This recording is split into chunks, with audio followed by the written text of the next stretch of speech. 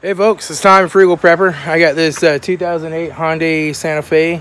I'm going to diagnose this with the Pico, or attempt to. So what we got is cylinder 5 as a misfire code. So the customer complaint was it takes forever to get up to 35 miles an hour, and when I stop it shakes. So I'm thinking, oh, something with the brake hanging out or something. But no, it's got a definite hard misfire.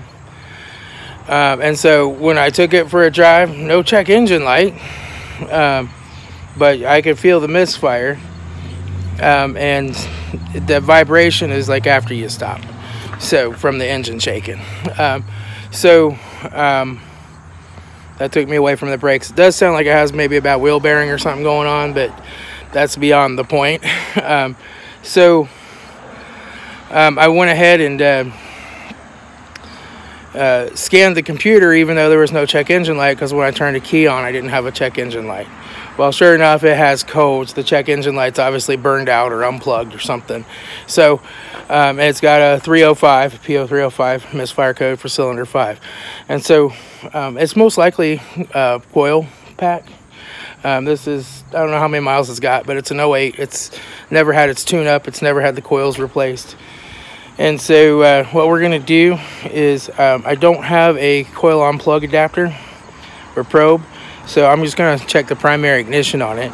I'm going to see if we're getting, I'm going to test a good plug first and look at the primary ignition waveform on that, and then we'll check the bad one and see if we're at least getting signal or what's going on there. See if we're just getting like a little blip where the computer's turning on but the coil on plug isn't responding, or if we're getting, you know, something else that shows like it's a bad spark plug or a leaky spark or something like that. But you know, it's bad news for the customer because they only had a couple $100, and this intake manifold right here has to come off in order to get to those back plugs. But I can slip a probe onto the connector for the coil on plug, and we can verify that that's what's wrong. That I already did just a sound cranking test. The compression sounds fine. I don't think we have a compression issue. Make sure we're not seeing a normal waveform there and we've got an injector shutdown issue or something. Either one of those would still require pulling that intake off. But the problem is I want to diagnose this because I don't want to pull the intake off, make the repair, put it back together, and still have a misfire because it's actually a dead fuel injector. Because then I got hours tearing that intake back off again, and I can't just put the plug on there and test it. So this is one of those situations where a scope really comes in handy, and you can make a confirmed diagnosis and get a cost to the customer.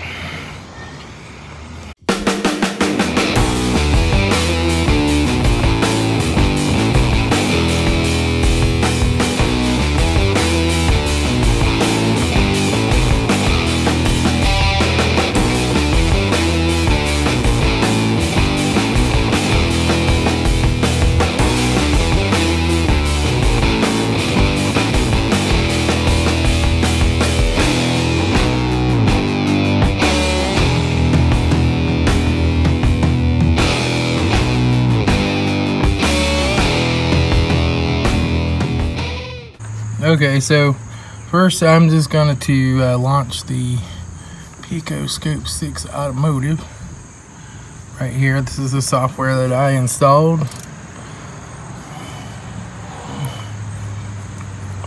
for the scope. And then what I found is we want to come here to Automotive up here, and we want to say we're going to go to Ignitions.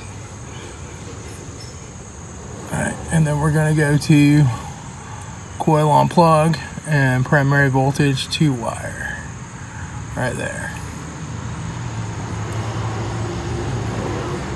Brings up a sample waveform, so what it should kind of look like, and then it should bring up in the web browser the instructions. And so it tells you this is for a 20-to-1 attenuator. If you're using a 10-to-1 attenuator, you can change the settings. Now the PicoScope I got comes with a 10-to-1. I installed this Handtech 20-to-1. And I've got my probe hooked into the control side of the coil, and I've got a ground right here. So this is what I'm seeing that you're supposed to do, I do believe. Let me look. So plug the 2021 attenuator, channel A. Let's make this full screen.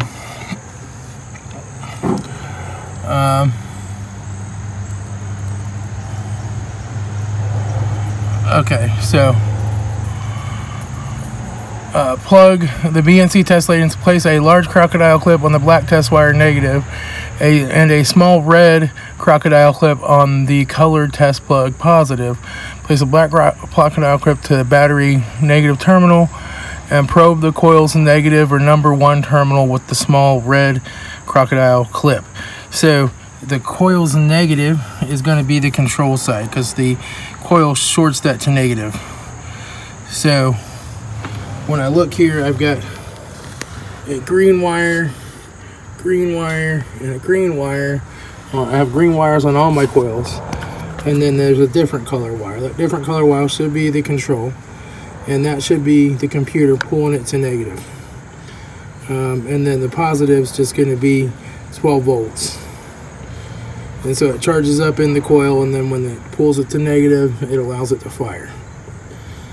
So I think we're ready to look at this trace. This is a sample one. You can see like the charging time, the switching time, the firing line, and then some squiggles at the end. And we should see something that looks generally like this, I do believe.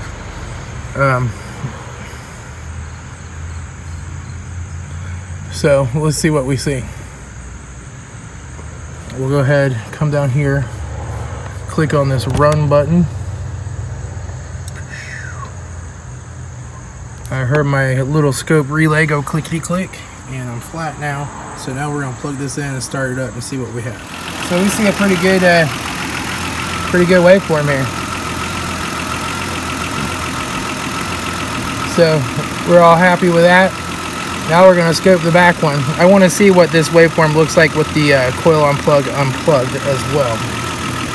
So the connector is already broken on this one over here.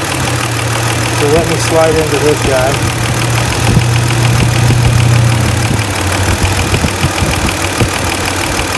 This will come right off.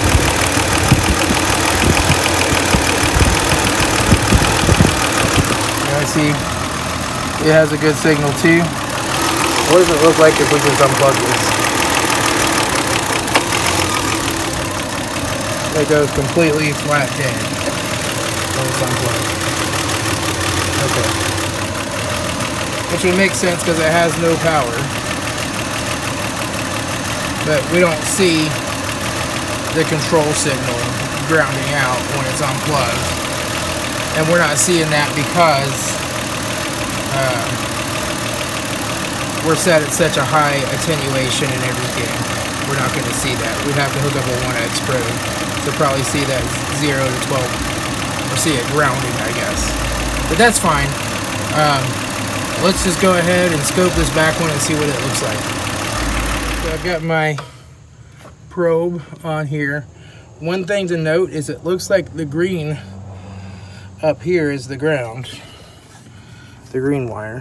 However, green back here is the control on this one, and the ground on all of them looks like it's black with a white stripe. So based on the position of the pins, I mean, I can't see the other two, but based on the position of the pin, the middle pin's the control up here, so I'm assuming it is here too. And we're gonna see if this guy will fire or what's going on with it.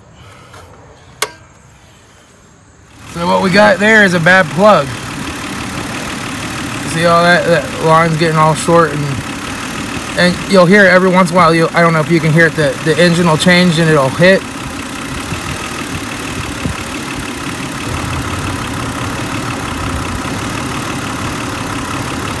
We either have a bad plug or we've got spark leaking out of that coil boot. If it was a front one, it'd be easy to pop it out and check it. But this definitely has an ignition problem.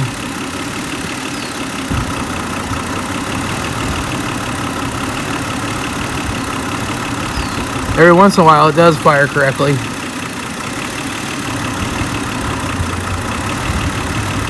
But yeah, we definitely have a coil slash spark plug problem. So what I'll do is get them a quote on replacing all the coil packs and plugs, but if we're tearing this apart, we're going to at least do the 3 back ones. And, you know, front ones could wait for all I care because they're easy to get to later on, but I'll get them a price on it, but that's what it needs. And so now I know for sure that I have an ignition problem. I don't have a fuel injector problem.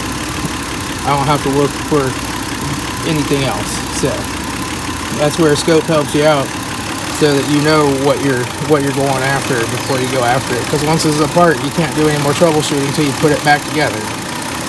So pretty cool. All right, folks. So here's what it comes to for Iridium. NGK plugs are $10 a piece. I would do Iridium on that because you want it to last as long as possible, right? When you're tearing all that off. Coils are, for genuine Hyundai OEM coils, are $47 a piece. The labor is going to be $200 plus a 1-hour diag. Altogether, that comes to $592 for that repair. So, unfortunately, if it was one of the front coils, we just swap it out or whatever real quick and let them go on down the road. But if you're tearing it apart, you might as well do them all. Now, I also gave them the option of doing just the 3 back ones. So while I have it apart, we'll do the 3 back ones and let the front go for now. But anyway, that is what it is. All right, I'll talk to y'all later. It's Tommy Frugal Prepper.